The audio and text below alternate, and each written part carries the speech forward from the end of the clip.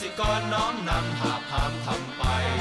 พลค่าเลี้ยงประชาชาติไทยแม่โลกทั่วไปต้องอาศัยเราชาวนาชาวสวนชาวไร่ยังคนให้แก่ไทยมิเบาธัญญาอาหารของเราสวัสดีครับคุณผู้ชมครับอยู่กับบอยเช่นเคยครับในรายการเกษตรศาสตร์นำไทยครับหลังจากที่เราได้นำเสนอในเรื่องราวของการแปรรูปอาหารต่างๆของท่านอาจารย์วิรัตเป็นที่เรียบร้อยนะฮะก็มีผู้ชมหลายท่านนะครับเขียนจดหมายเข้ามาพูดคุยนะครับว่าอยากจะได้เมนูเพื่อสุขภาพสัก1 เมนูเพราะฉะนั้นวันนี้ครับเราเลยมาที่นี่เหมือนเดิมครับสถานีวิจัยทับกวางเพื่อมาหาอาจารย์วิรัตครับจะมาขอเมนู1 เมนูในเรื่องของสุขภาพจะเป็นเมนูอะไรนั้นตามมาเลยครับเอาละคุณผู้ชมครับหลังจากที่เรานะฮะได้ออนแอร์ในเรื่องของการแปรรูปอาหารต่างๆไปแล้วนะครับก็มีคนสนใจแล้วก็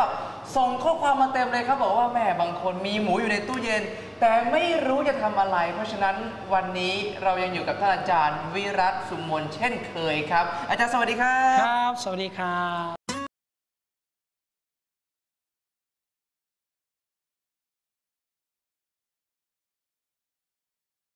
ครั้งที่แล้วนะต้องบอกว่าเราทำเมนูอาหารออกไปหลายๆคนบอกมีหมูอยู่ในตู้ครับแต่ไม่รู้จะมาแปรรูปเป็นอะไรดีอยากให้อาจารย์แนะนำสัก1 เมนูดีกว่าครับวันนี้ขอแนะนำกุนเชียงนะครับกุนเชียงเราจะเห็นทั่วไปในท้องตลาดแต่วันนี้เรามีสูตรเด็ดนะนั่นคือเราจะไม่ใช้ตัววัตถุเจือปนอาหารในกุนเชียงนะครับเมนูนี้เป็นเมนูสุขภาพนะครับเน้นสุขภาพแบบนี้คุณผู้ชมชอบแน่นอนครับผมครับกุนเชียงต้องมีสีแดงนะฮะกุนเชียงต้องมีสีแดงแต่การเกิดสีแดงในกุนเชียงนั้นเราใช้ตัววัตถุเจือปนอาหารก็คือโซเดียมหรือโพแทสเซียมไนไตรท์นะครับผสมกับเกลือแกงเขาเรียกว่าผงเพล็กนะฮะผงเพล็กเนี่ยก็จะไปเร่งสีในกุนเชียงให้เกิดสีแดงสวยสดนะครับแต่ณวันนี้นะครับเรารณรงค์เรื่องอาหารสุขภาพเราก็มาใช้สารสีแดงจากสกัดจากธรรมชาติก็คือจากรังคลั่งหรือว่าคลั่งดิบ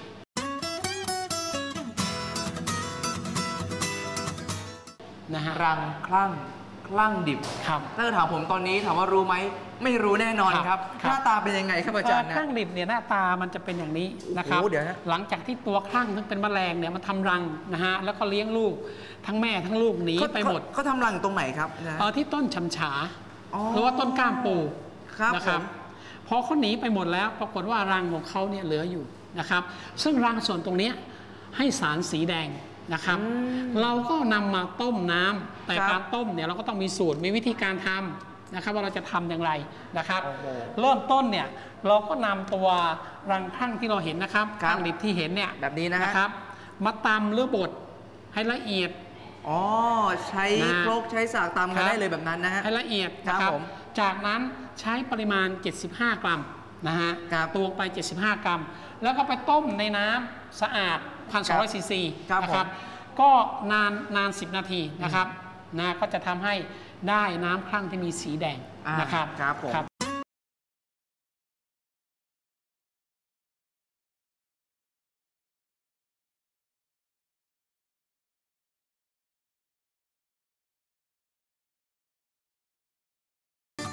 ระหว่างนี้ต้องขออนุญาตถามก่อนว่ากุนเชียง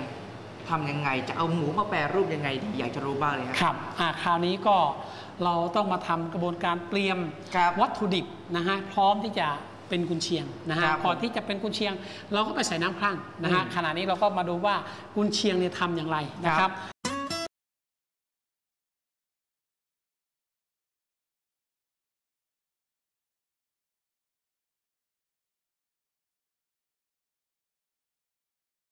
กุนเชียงเนี่ยประกอบด้วยเนื้อแดงนะฮะจะเป็นเนื้อส่วนสะโพกส่วนไหล่ส่วนขาหน้าอะไรก็แล้วแต่ขอให้เป็นเนื้อแดงแต่วันนี้เรานำเนื้อส่วนของทุกส่วนมาเลยครับทุกส่วนที่เป็นเนื้อแดงนะครับได้หมดเลยนะครับอีกส่วนหนึ่งที่ประกอบกับกุนเชียงก็คือไขมันแข็งนะฮะไขมันแข็งส่วนนี้เนี่ยเป็นส่วนที่ใส่ไปแล้วเนี่ยทำให้ไม่ละลายเป็นน้ำมันนะฮะไขมันแข็งนะครับซึ่งอยู่ในตัวหมูนะครับส่วนประกอบอื่นๆนะครับวัตถุดิบเครื่องปรุงเครื่องเทศอื่นๆเช่นน้ำตาลทรายนะครับแล้วก็มีเกลือแกงนะครับมีแป้งข้าวโพดนะครับแล้วก็ตัวที่ทำให้กลิ่นหอมของกุนเชียงก็คือ ผงพะโล้นะครับเป็นสมุนไพรเหมือนกันนะครับเนี่ยเครื่องปรุงเครื่องเทศเนี่ยเราไม่ต้องเตรียมอะไรมากนะครับแต่ตอนนี้ขั้นตอนนี้เราต้องมาบดหมูแล้วก็หั่นไขมัน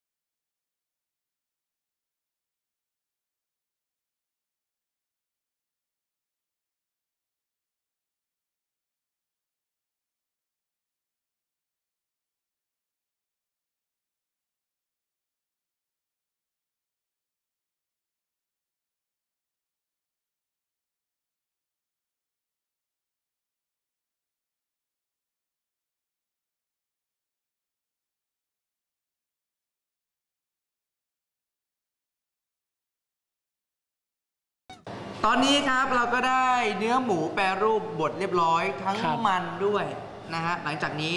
จะไปไหนต่อครับกระบวนการในการแปรรูปกุนเชียงนะครับก็ใช้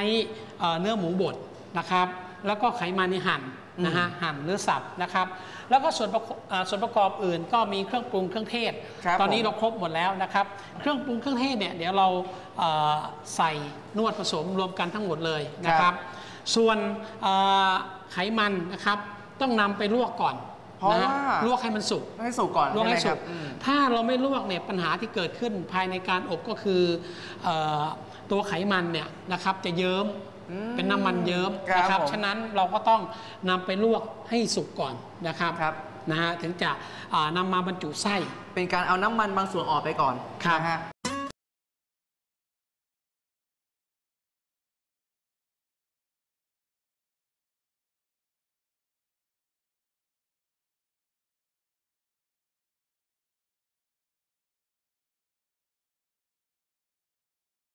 เนื้อบดหลังจากนี้ส่วนตรงนี้ทำอะไรกันบ้างฮะ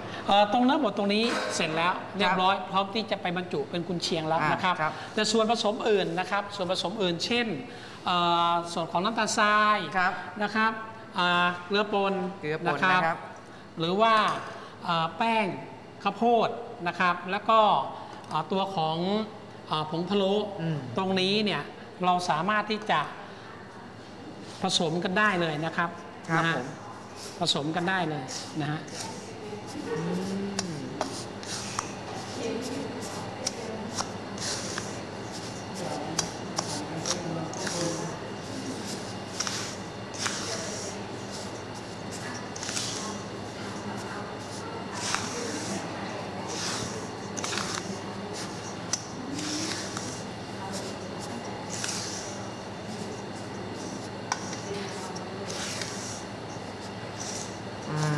นะครับตัวนี้ก็เรียบร้อยนะครับส่วนไส้หมูนะครับส่วนนี้จะเป็นลำไส้ผนังแท้ๆนะครับเป็นไส้หมักเค็มนะครับตรงนี้การเก็บรักษาไว้ลักษณะนี้จะอยู่ได้นานแต่ก่อนที่จะนำไปใช้เนี่ยเขาหมักเกลือมานะครับฉะนั้นเราต้องล้างเกลือออกก่อนจะนำไปใช้จริงอันนี้คือจะเป็นส่วนที่ห่อหุ้มนะครับในส่วนของเนื้อกุนเชียงตรงนี้นะครับจะใช้ลำไส้แท้จากตัวสัตว์คือลำไส้หมูนะครับเป็นลำไส้เล็กจากตัวหมูนะครับเดี๋ยวเราจะล้างเพื่อที่จะนำมาใช้ในกุนเชียงนะครับ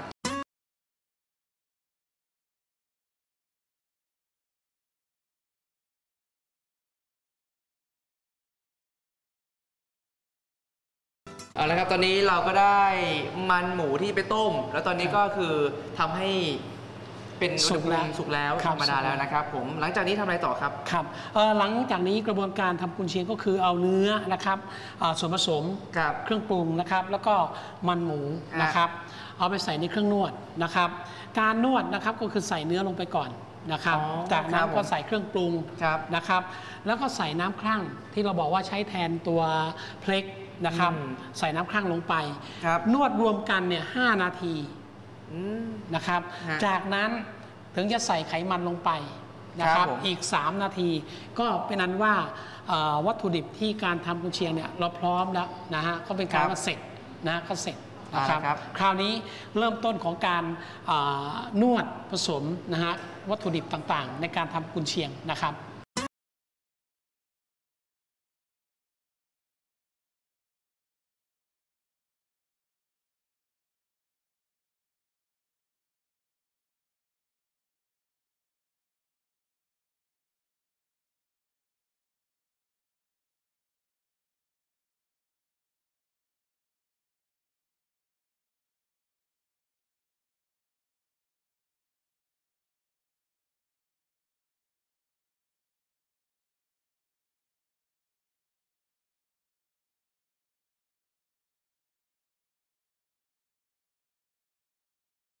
คุณผู้ชมครับตอนนี้นะฮะก็เรียกว่าเข้าเครื่องบดเรียบร้อย ออกมาต้องถามว่าสงสัยทำไมเนื้อแดงจังเลยครับผม ครับ มันเป็นเพราะว่าน้ำครั่งที่เราใส่ไปตอนหน้านั้นหรือเปล่าฮะ ครับหลังจากที่เรานวดผสมเสร็จแล้วนะครับจะเห็นว่าถ้าเราใส่น้ำครั่งเนี่ยเนื้อสัตว์เนี่ยนะครับที่เราใช้ในการแปรรูปเนี่ยจะมีสีแดงเลย ครับ นะครับแต่ถ้าหากเราไปใช้ตัวผงเพล็กนะครับซึ่งประกอบด้วยไนไตรท์ตัวนั้นเนี่ย ครับ เนื้อสัตว์เนี่ยสีจะซีดแต่เมื่อถูกความร้อนเมื่อไหร่สีถึงจะแดงนะค อ๋ รับ อแตกต่างกันตัวนี้คือบดเสร็จปั๊บแดงออกมาให้เห็น ครับ เลย แดงก็เห็นเลย ครับผม แล้วก็จะแดงแบบนี้ตลอดจ ครั น บ สู่บนโต๊ะอาหารนะครับซึ่งจะ ครับ ต่างจากการใช้ตัวผงเพล็กนะครับ ครับหลังจากบดเสร็จเรียบร้อยครับ หลังจากนี้ทำอะไรต่อฮะ ครับหลังจากนี้แล้วนะครับเดี๋ยวเราก็จะนำเข้าสู่ในกระบวนการบรรจุไส้นะครับ อ๋อ ซึ่ง ครับ เราได้เห็นว่าไส้ที่เราใช้เนี่ยเป็นลำไส้เล็กหมูนะฮะในเบื้องต้นที่เราได้บอกไปแล้วนะครับ เราจะนำส่วนผสมทั้งหมดนะครับเข้าสู่เครื่องอัดนะฮะจากนั้นเราก็นำบรรจุไส้เลยนะครับซึ่งการบรรจุไส้เนี่ยเราก็จะบรรจุไส้ยาวประมาณ 6-8 นิ้วนะครับเดี๋ยวดูชมขั้นตอนนี้กันเลยนะครั อบ อกมาจะเป็นรูปร่างกุนเชียงที่เราเห็นตามท้องตลาดเลย ครับ ครับ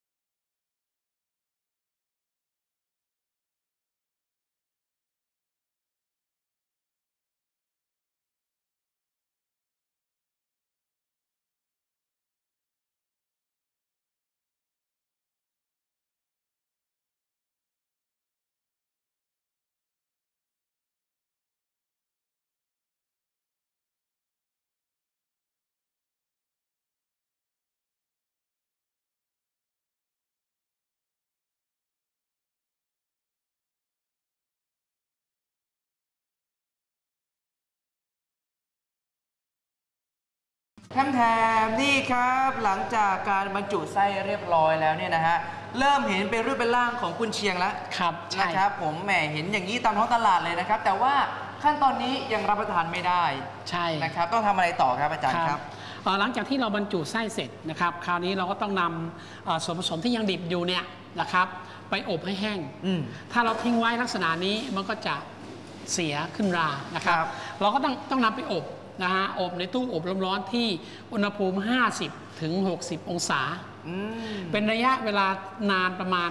60 ถึง 72 ชั่วโมงนะครับกุนเชียงที่เรานำไปอบมันถึงจะแห้งแต่ถ้าเราไม่มีตู้อบเราอยากจะผึ่งแสงแดดได้ไหมก็ผึ่งแสงแดดก็ได้ก็ใช้ระยะเวลาประมาณ3 วันครับกุนเชียงถึงจะแห้งนะครับครับก็เริ่มแขวนได้เลยครับแต่ว่าสีสันต้องยอมรับว่าแดงสวยเป็นธรรมชาตินะครับอาจารย์แดงสวยสดครับวันนี้ใช่ครับพอออกมาเสร็จแล้วปุ๊บสีสันจะมีการเปลี่ยนแปลงไปกว่านี้ไหมฮะหรือว่ายังประมาณนี้เหมือนเดิมก่อนที่เราจะอบเนี่ยสีมันจะแดงและออกขุ่นๆครับแต่พอหลังจากที่เราอบแล้วก็ระบายความชื้นออกไปเนี่ยก็จะทำให้กุนเชียงเรานะครับเป็นสีที่แดงสวยสดเลยครับคราวนี้ก็คือจะแดงเข้มขึ้นอีกนิดนึงใช่ไหมฮะแดงขึ้นอีกครับแดงขึ้นอีกครับผม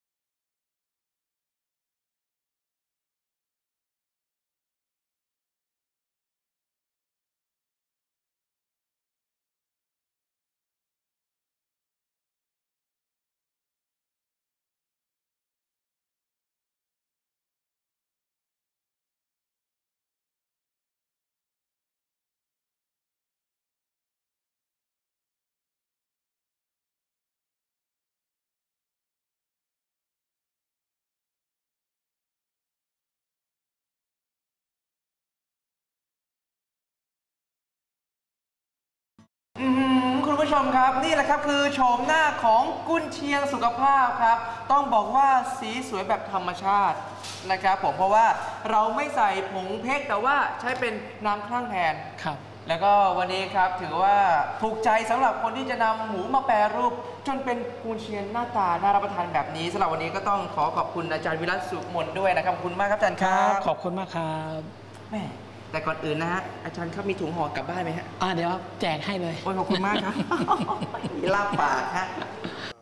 แม่คุณผู้ชมครับวันนี้เราก็ได้เมนูอาหารสุดแสนจะอร่อยเป็นที่เรียบร้อยแล้วนะฮะใครที่สนใจลองทำเองที่บ้านก็ย่อมได้ครับหรือว่าจะทำเป็นธุรกิจส่วนตัวก็สนับสนุนเต็มที่ครับเพราะว่าอาจารย์เขาไม่ห่วงเคล็ดลับเลยครับเอาเป็นว่าคุณผู้ชมท่านใดนะฮะมีข้อเสนอแนะนะครับก็สามารถเขียนจดหมายเข้ามาได้นะครับตามที่อยู่ที่ปรากฏบนหน้าจอนี้เลยนะครับวันนี้หมดเวลาของเกษตรศาสตร์นำไทยลงแล้วครับพบกันได้ใหม่สัปดาห์หน้าวันนี้ลากันไปก่อนครับสวัสดีครับ